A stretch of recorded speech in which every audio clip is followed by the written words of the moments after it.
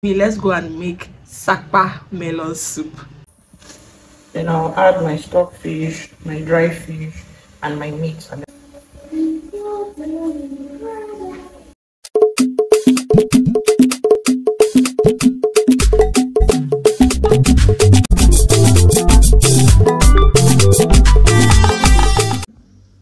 Hi family members, good morning and welcome back to my YouTube channel. If you're seeing this face for the first time, my name is Nazwa Mumo and I am a Nigerian based YouTuber. So yesterday I watched a video by Temilayo and Mom making sakpa okra soup, and it just inspired me to make my own sakpa melon soup. So I'm going to show you how you can make sakpa melon soup and it's still going to come out really tasty. So I'm not going to the market for this. I'm going to be using leftover foodstuffs from my freezer. So come with me, let's go and make sakpa melon soup. How many pieces of meat were you expecting to be in this soup? I said it is sakpa melon soup now. So this is the remaining meat I have in my freezer, and dried fish, plus this is a blend of atarodo and a little bit of onions. This is everything I have in my house. Remember, we're not going to the market for this recipe.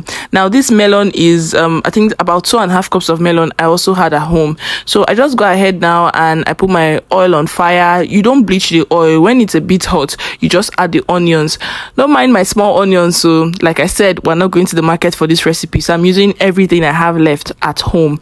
And then at this point I've already added my pepper mix, and then it had fried for a little, so I put 1 seasoning cube, I put crayfish, I put salt, and then I'll just stir everything to combine. I let it fry. I just want the oil to be a little bit tasty. While frying this melon, by the way,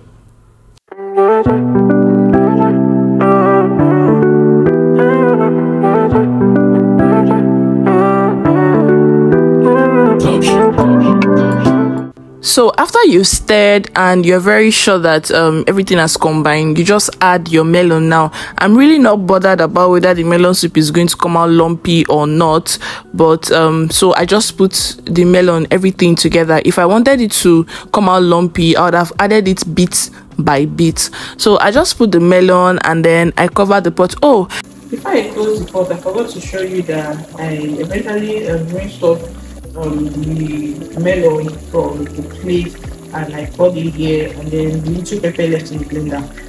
I rinsed it off and also poured it here, so there's a bit of water. It's going to help you fry without also boiling. Yeah, I've stirred it. I'm just going to let it fry now.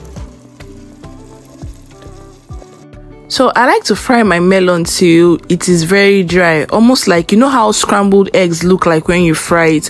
Do it the way you prefer it. So like this is not still fried enough, so I fry it some more. Look at it, it's getting really dry. And now I like to do it this way because every time I eat melon that is not properly cooked, that's egusi soup that is not properly cooked, I always have running stomach. So I like to fry my egusi soup properly, like I like it to dry. So when it is very dry, I just add water. Remember, it is sakpa melon soup, so I don't have beef stock. If you have your beef stock, you can put it at this point, but because I did not have it and I did not go to the market, everything we're cooking is from home, so I just added water. And then I added my dried fish, I added my stockfish, I added my my meat. Like I added everything. You can, at this point you can add your salt, you can adjust your seasoning.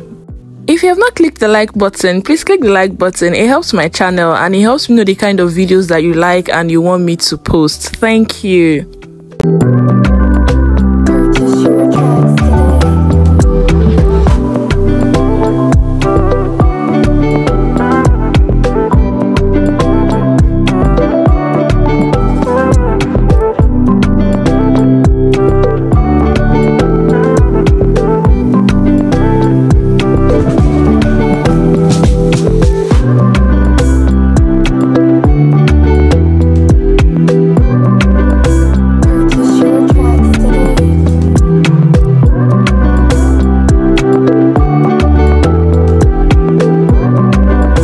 So after doing that, you just cover the pot and let it boil together for at least 3 minutes, depending on your fire. So let me just you guys what happened to me. So I had bitter leaf and I had okazi leaves at home. In my head, this one I carried was actually bitter leaves. I did not know that it was okazi leaves. That's how I unintentionally put okazi leaf inside my egusi soup. It's not as if it does not work. It works, but I really just wanted bitter leaf. If you watch the coconut rice video that I posted, you'll notice that when I start, I always add my fish and then I reserve some fish to put when I'm almost done cooking. The first fish is for flavor and the second one is so that I can get chunky bites of fish when I'm eating. So I just went ahead and I added my leaf. So that's all. You just let it boil for 1 minute after you put the leaf and you are done. Your soup is ready. See, this sakpa soup, it took me less than 35 minutes to prepare and it was so good. You guys, I am done. It took me less than 35 minutes to make this soup. So yeah, you see, you can make this soup without breaking the bank. Everything I used, I had it at home. I had melon, I had just everything at home. I didn't need to go and buy anything. So in this time that the economy is not smiling, make do with what you have and be nourished. Thank you for watching this video. Please like, share, comment and subscribe. See you on the next one. Bye.